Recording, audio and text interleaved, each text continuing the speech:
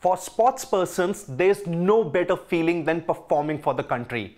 And in some cases, sports persons who are being more than useful on the field to make a difference with their work behind the scenes.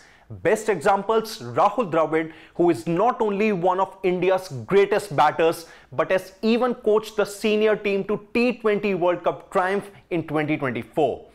Dravid worked his way up the ranks as a head coach, and that's exactly what PR Sreejesh intends to do. Sreejesh is a big fan of Dravid's coaching philosophy and would similarly like to mentor the juniors with an aim to create a solid feeder system for the national hockey team.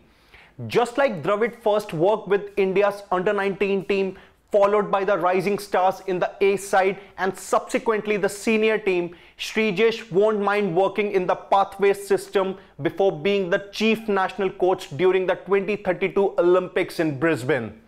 Sreejesh, who is now a two-time Olympic bronze medalist, feels that investing in the development of the young talent can help India build a formidable team that can compete at the highest level.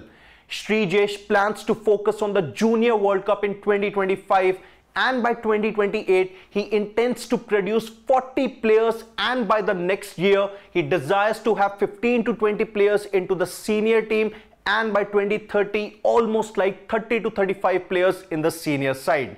And Sreejesh's ultimate goal is to be ready as the chief coach for the 2032 Olympics. Well, every sport needs a succession plan, and Indian hockey is no different. To build on their success at Tokyo and Paris, India don't just need Sreejesh, but they also need youngsters who can be progressed to the international level at the right time. In cricket, the likes of Rishabh Pant, Shubman Gill, Ishan Kishan all played under Dravid at the India A level before making their international debut, and even a few of them have gone on to do well for their country. And it will be interesting to see if India under Sreejesh can become a hockey powerhouse once again. What are your thoughts about Sreejesh taking up coaching and hoping to become India's chief coach by 2032 Olympics in Brisbane?